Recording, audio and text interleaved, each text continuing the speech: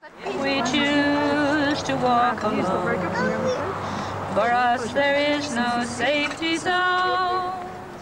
If we're attacked, we bear the blame. They say that we began the game.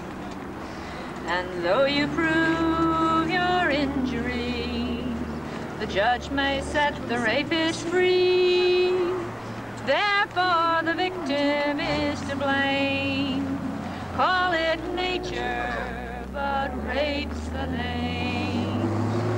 Reclaim the night and win the day.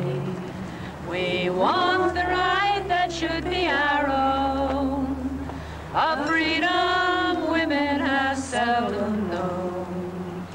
The right to live, the right to walk alone without fear.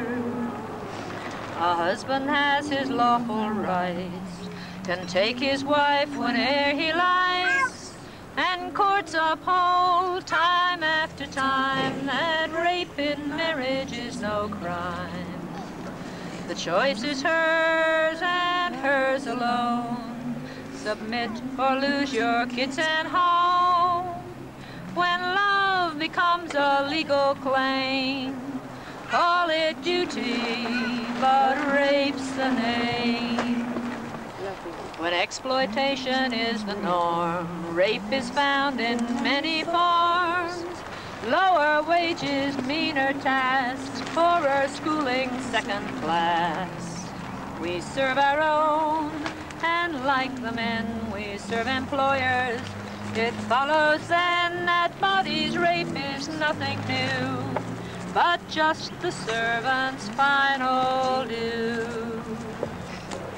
We've raised our voices in the past, and this time will not be the last.